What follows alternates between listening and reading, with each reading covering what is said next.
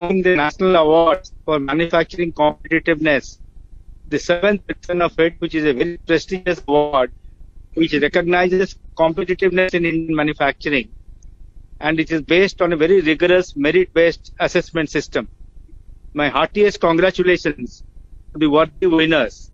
I'm very happy to see some of the big names in Indian manufacturing like Reliance, Mondelez, CNH, United Phosphorus, Zydus Wellness, Ramco, and several other worthy winners of this competition.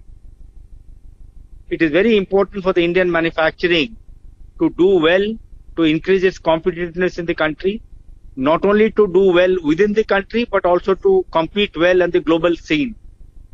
Along with that, there is a lot of emphasis on raising the quality through quality control orders in all products where India needs to find its global competitiveness.